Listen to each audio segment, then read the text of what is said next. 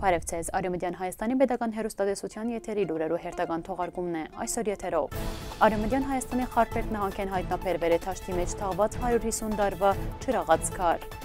Փաշինեանը Մոսկուայի մեջ կմասնակցի Եվրասիական միջկառավարական խորհուրդի նիստին։ Մայիլեանը Երեւանի մեջ հանդիպեցաւ Ֆրանսայի Օվերն-Ռոն-Ալպ շրջանային խորհուրդի պատուիրակութեան հետ։ Եվրամիությունը Թիւրքիոյ պատժամիջոցներու նախագիծ մշակեր է։ Ռուսաստանի դաշտության ռազմական ոստիկանության բարեկություն կկատարե մամպիջեն հիսուս։ Քյուրդերը կբնթեն, որ Թիւրքիոյ զինված ուժերը քիմիական զենք կիրառեր են։ Այսօր Սօս Սարգսեանը կդառնար 90 տարեկան։ Արեւմտեան Հայաստանի Խարբերդ քավարի թորաման քյուղի դաշտեն մակրություն կատարող քյուղացիները կդեր են ջրաղացքարը, որուն տարիքը կենթադրվի 150 տարեկանը լալ։ Ջրաղացքարը տեղահանվել է շինարարական մեքենայի օգնությամբ եւ վերցվել է քյուղացիներու պաշտպանության տակ։ Քյուղացիներն մեգուն վկայությամբ ջրաղացքարի գտնվելու վայրին առաջ գործեր է մեծ ջրաղացումը, որում մասին անլսեր է քյուղի դարեցներն։ Այդ բնակավայրին առաջ հայեր ապրեր են, կդածոնալ կպատկանի հայերուն։ Խարբերդի թանգարանի դնորենությունը հայտներ են, որ ջրաղացքարը պիտի ենթարկվի ուսումնասիրության։ Հայաստանի Հանրապետության վարչապետ Փաշինեանը հոկտեմբերի 25-ին աշխատանքային այցով կմեկնի Ռուսաստանի Դաշնություն կդեղեկացնե կառավարության մամուլի ծառայությունը։ Մոսկուայի մեջ Հայաստանի Հանրապետության վարչապետը կմասնակցի Եվրասիական միջկառավարական խորհրդի հերթական նիստին։ Նույն օրը վարչապետը կվերադառնա Երևան։ Արցախի Հանրապետության արտաքին գործոս նախարար Մայիլեանը Երեւանի մեջ հանդիպել է Ֆրանսայի Օվերն-Ռոն-Ալպ շրջանային խորհրդի նախագահ Լորան գլխավորած պատվիրակութեան հետ։ Մայիլեանը ողջունել է Օվերն-Ռոն-Ալպ շրջանային խորհրդի պատվիրակութեան այցը եւ նշել է, որ այն նոր թափ կհաղորդի երկկողմ հարաբերություններուն, որոնց շարքին Օվերն-Ռոն-Ալպ շրջանի ու Արցախի կապերուն։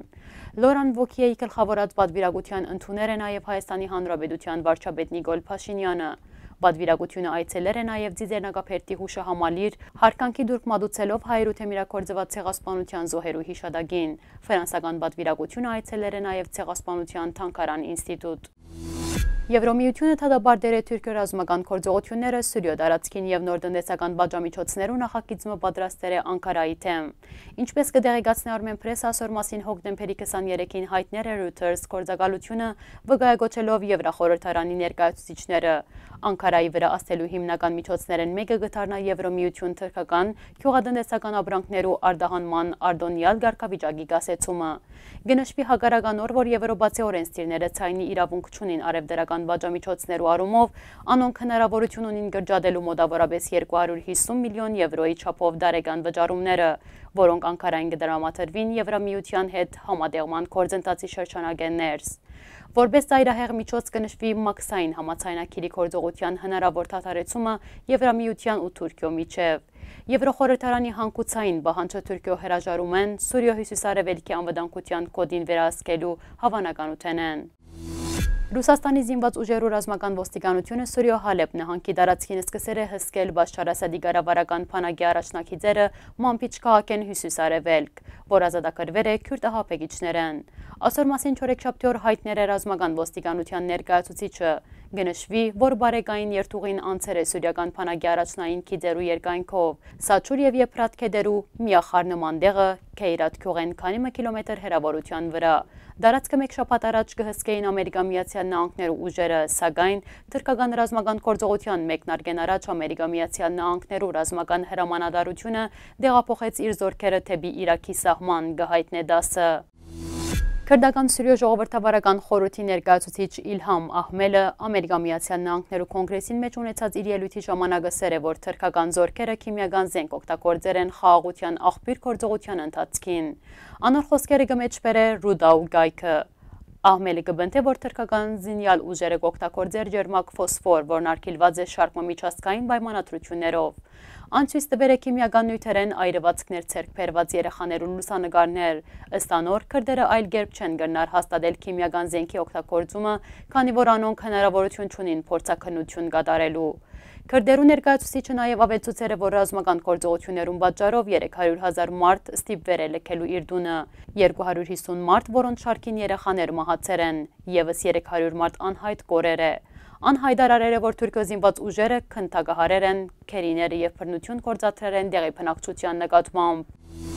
Հայ անվանի տերասան ծները 1929 թվականի հոկտեմբերի 24-ին Ստեփանավան քաղաքին մեջ, 1948 թվականին տեղափոխվել է Երևան եւ աշխատել է Երևանի Բադանի հանդիսադեսի թատրոնեն ներս որպես տերասան, 1954 թվականին ավարտել է Երևանի Գեղարվեստաթատերական ինստիտուտի տերասանական մասնաճյուղը, 1954-1991 թվականներուն եղել է Երևանի Գաբրիել Սունդուկյանի անվան ակադեմիական թատրոնի տերասան, 1991 թվականին հիմնադրել է համասկային թատրոնը, 1997-2006 թվականներուն Երևանի թատրոնի եւ շարժապատկերի պետական ինստիտուտի ռեկտորներ, 2006-ին ինստիտուտի ղեկավարման խորհրդի նախագահը։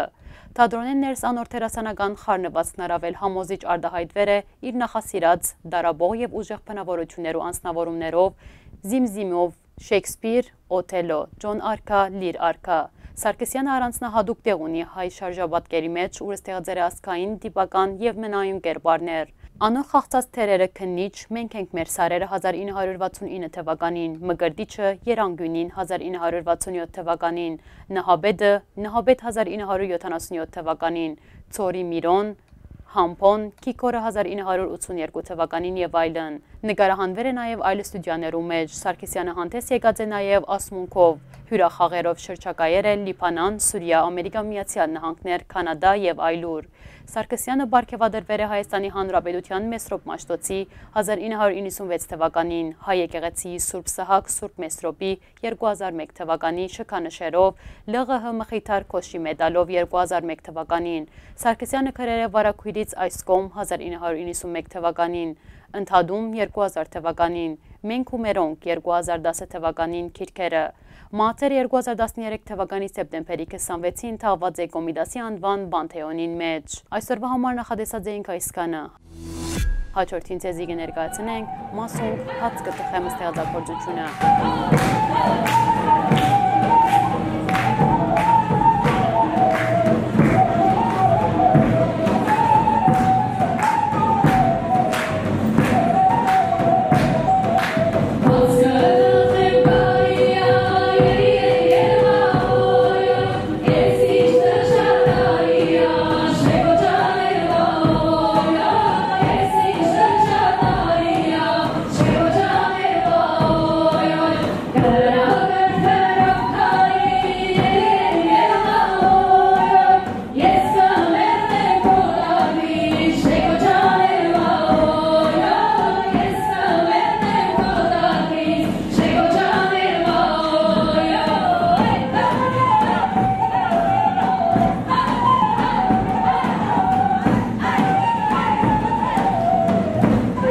Տեսահոլովակյան փոխչական դարբերակը ներկայացված է Արեւմտեան Հայաստանի պետական հեռուստատեսության պաշտոնական կայքէջեն։ Մնացեք խաղաղությամբ։